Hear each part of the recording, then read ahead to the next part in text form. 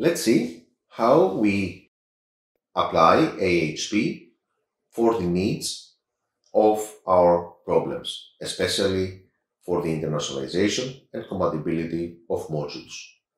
The AHP is a widely used methodology. It is the acronym of Analytic Hierarchy Process. It is a decision support methodology that can easily handle many criteria and alternatives. As said, it is widely used and accepted, especially when we have to deal with qualitative and quantitative input. It is transparent, as every single step can be revisited, challenged, and verified. That means that the decision maker or any third party can redo the calculations, can understand the rationale behind every single decision or every single step of the procedure. Every problem is analyzed based on criteria and sub-criteria. The structured analysis of criteria into groups and sub-criteria is called hierarchy. The hierarchy reveals our understanding of the problem and the desired level of analysis or even our biases.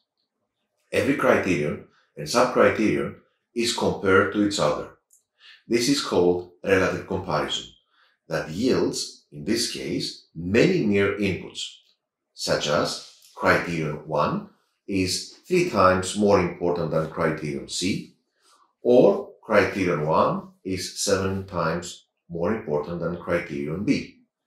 The same is also done for the alternatives, and the same procedures, the same numerical procedures are deployed.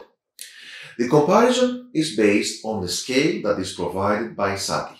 Sati is the inventor of AHP. It is the scientist who provided also the theoretical background and the foundations for the development of this decision-making approach. These comparisons, as well as the attributes of every single alternative, is the input required for deriving results.